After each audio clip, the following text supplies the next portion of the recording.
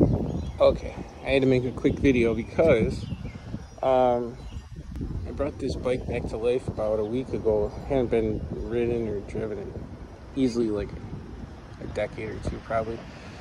Very little miles, 2,931. Bought a brand new battery for it. First battery, I kept jumping it with the screwdriver just trying to get started.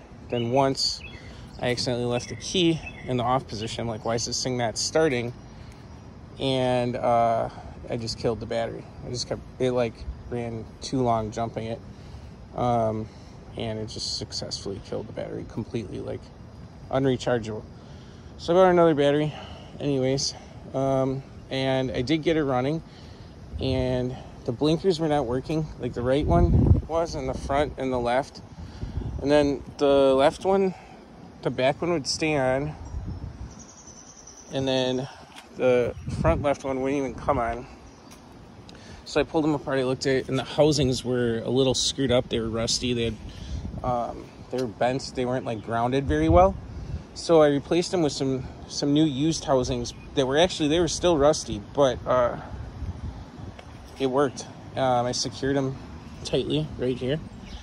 I drove it more, and then this is the 1980 model, so it's a 6-volt, and I could not believe it today. So I've never had one of these with the electric start work, but here's the thing. It's not like some Harley or something where it's just gonna go and start, right? So you actually have to, wait, did I not? Yeah. You have to hold it. You have to hold it for like 1 to 3 seconds.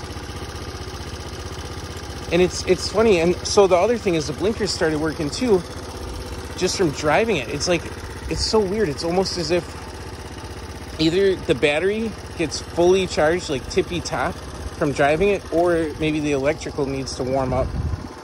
But either way, I cannot believe it. The electric start actually worked. You just gotta hold it. It's not like your other 12-volt bikes that have instant zap as soon as you touch the start button. So anyways, I thought I'd share that because I've had other ones of these where I kind of gave up because I didn't get like instant results. I never had to hold a starter button down before, so just wanted to share that.